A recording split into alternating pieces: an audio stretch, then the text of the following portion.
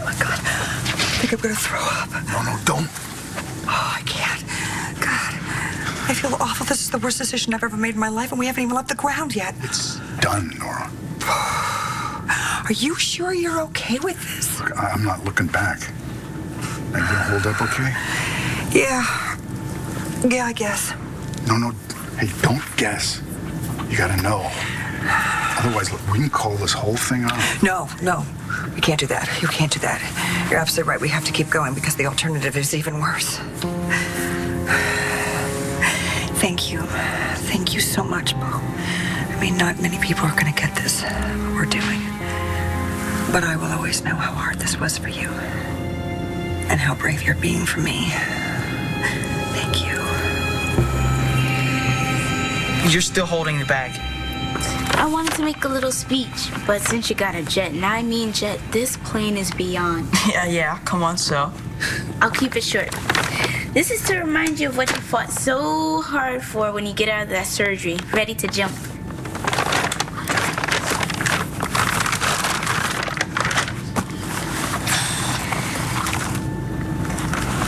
Awesome.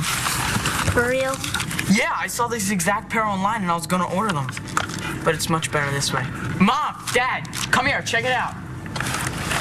Oh, my word. Oh, Destiny, that's so sweet. How did you know my size? Like anybody could miss those big feet. Thanks, Tess. I'll wear them for my first steps. Will you take a picture? Mom? Yes. I may miss your first steps, but I'll be there for your first jump shot. Definitely. There's a reason surgeons don't get involved with their patients. And promising young medical students become surgeons instead of GPs? You may not want to, but you can't help getting involved. Caring more than you should. But I always move on. Do you? And the feelings just go away? Not always. Because it doesn't work like that. The more you try to push them down, ignore them, the stronger they come back. Is that how it is for you too? For everybody. I should call my mom and let her know we're coming. So do I get to ride shotgun? In your squad car?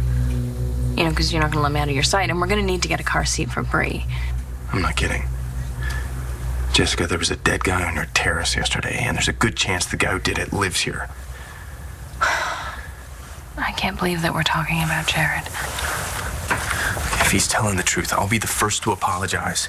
But until then, if there's any chance he's lying... Jared Banks is not a killer. I hope not.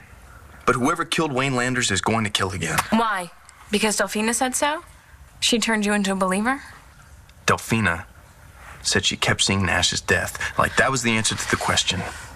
Who else was there when Natalie was there, okay? Listen, it was an accident. Jared's a good guy. Have you seen him with Natalie? Have you seen him with Bree? That can't be an act, can it? No. Maybe. It's one side of him, the side he wanted us to see. So you think that he's hiding the true Jared? The guy was a con artist, right? Was. And he can't hide from Natalie. I'm getting the feeling she's asking some questions. It's complicated. So then tell me. Damn it, Jared! Talk to me, okay? I am not an idiot. I can handle complicated, but this ducking... I'm sorry! Talking, don't be! Just talk to me! Just tell me how you can do this. Evil thing? Jared, there's nothing evil about you. Except maybe my resume. This isn't you. He forced you. He forced you to do this, didn't he? Landers, he came to town, and he figured out that you were here, and then he heard the Buchanan name, and figured he was going to get a payday out of it. He's the one who beat you up at BE, right? Yeah. Okay, good, I knew it. I told him to do it. What? I told Landers to beat me up. I even gave him a security pass to get in and out of BE. You planned this whole thing? Yes. So you lied to the police and to Jessica and Brody lied to me.